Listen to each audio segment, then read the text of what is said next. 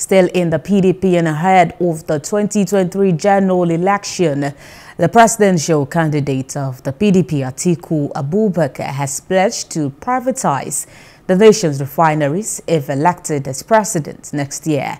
The PDP candidate, who spoke on Monday during the PDP's presidential rally in Tafawa Balewa Square, Lagos, said it will earmark $10 billion from the refinery sales to empower the small and medium-scale enterprises of young Nigerians.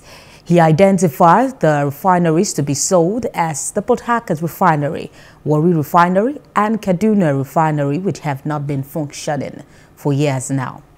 People were asking me, why am I going to get 10 billion? If I privatize Port Harcourt Refinery, Warri Refinery, Kaduna Refinery, I'm going to get the money. So, let me also promise you, if you elect a PDP government, we are going to restructure this country. What do we mean by restructuring? We will give your states and local government more powers and resources. It is up to you to hold them responsible.